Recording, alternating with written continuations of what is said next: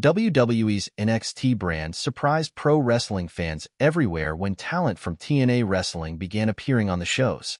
Jordynne Grace was the first to break through the forbidden door between the two companies, followed by the Rascals and Joe Hendry. Now, there are numerous possibilities on the horizon. Before joining TNA in 2021, Maclin spent 6 years with WWE, where he wrestled under the name Steve Cutler. Most of his WWE tenure was spent in NXT, where he became a member of the Forgotten Sons in 2018.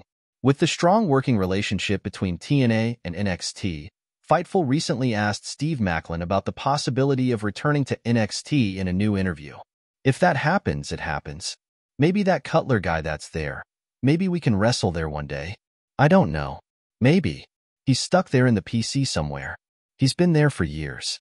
But no, if that relationship happens, that would be great.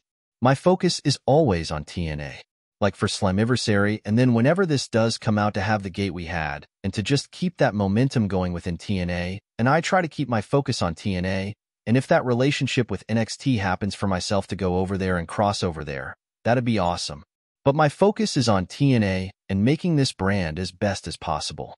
When asked about potential opponents, Steve Maclin mentioned that he'd like to face someone who has wrestled in TNA before, such as AJ Styles or Drew McIntyre. Well, obviously it'd be somebody that was TNA, whether it's AJ Styles, Drew McIntyre, Bobby Lashley. I don't deal with NXT. I had my time with NXT. Nothing against talent there, but I would go up towards main Raw and SmackDown just because that's where I feel my level is, and that's the level I think I can compete at as well.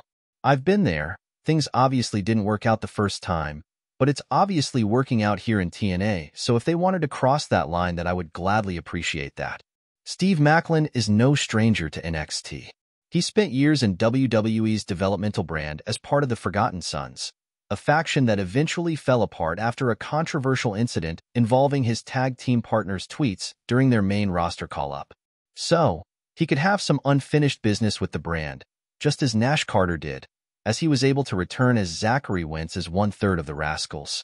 Triple H spoke about the goal behind this partnership, emphasizing that it not only gives TNA wrestling additional exposure, but also offers NXT stars the opportunity to perform in a different environment. Triple H believes this will help NXT talent develop a more diverse ring awareness. We'll have to wait and see what's next for TNA wrestling and WWE NXT. The possibilities are endless, and it's hard to predict how many more crossovers will happen before everything is said and done, but it's likely there are more surprises ahead.